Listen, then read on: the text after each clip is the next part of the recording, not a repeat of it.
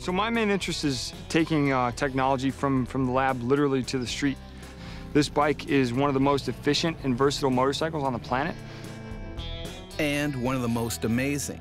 That's because its 800cc engine gets its kicks from this crazy-looking stuff.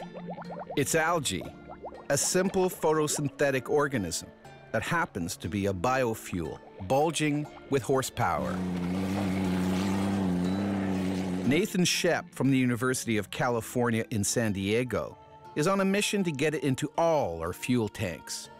Its energy density is very close to diesel. It burns actually a lot cleaner. The exhaust coming out the other end is much cleaner. All these things are part of the reason we want to move to a sustainable fuel like algae biodiesel.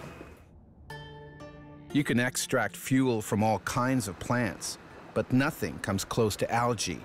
It's 30 times more efficient than its nearest rival. It can be nurtured from the tiniest cell in the purest conditions, and then grown and grown and grown.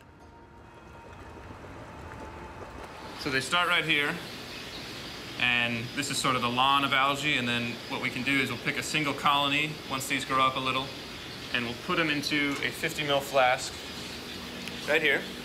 And they grow like this for about, anywhere from 5 to 10 days in here.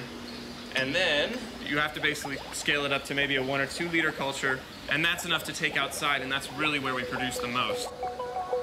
Mostly aquatic, like seaweed, algae grows by capturing sunlight and turning it into sugar, a perfect energy source. But best of all, it grows pretty much anywhere.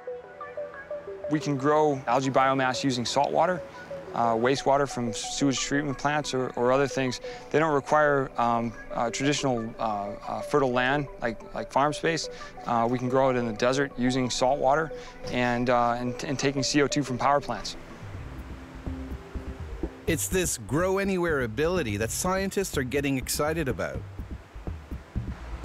The big disadvantage of existing biofuel crops like corn, palm, and soya is that they use up land we need to grow food, and they consume way more resources.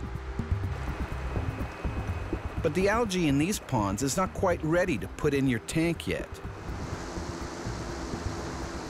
We harvest, we centrifuge the algae, and then we put the algae on the drying table here.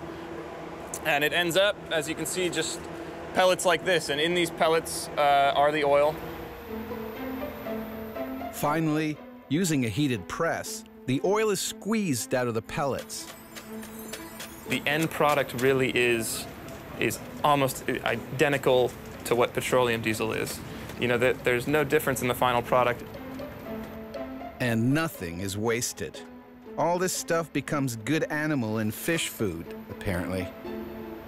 Nice.